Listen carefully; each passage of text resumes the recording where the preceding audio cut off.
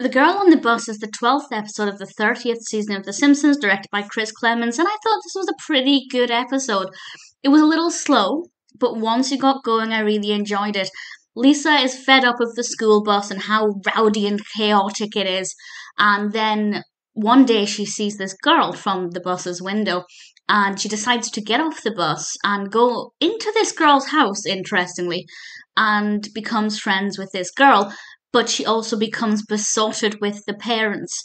And they are an academic family, they're art loving, music loving. Basically, the family Lisa wishes she had. And when she spends more time with them, they naturally ask her questions about her family, and Lisa begins to lie.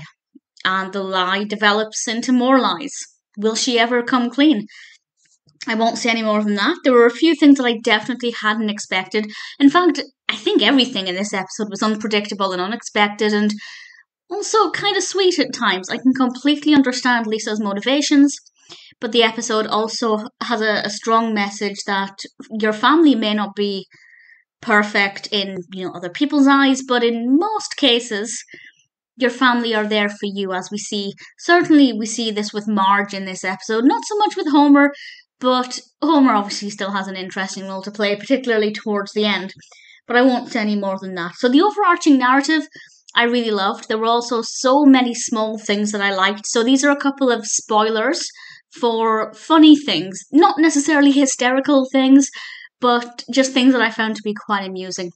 So there'll be spoilers from now. I've got nothing else to say about the narrative other than I really liked that other family. I thought they were, well animated, really well developed characters. I can completely understand Lisa's motivations. Definitely a decent narrative. So a couple of spoilers for things that I loved. And the first one is when Lisa received the gif of Homer going into the hedge, because I'd say it's easily one of the most popular Homer or Simpsons gifs on the internet. So that rather amused me. The bit with Ralph pointing out his 5 face holes. It was entertaining enough, but when he got to hole number 5, I don't know why, but I just laughed out loud. There was something so funny about it. And I also loved when Flanders said, annoyed grunt, annoyed grunt.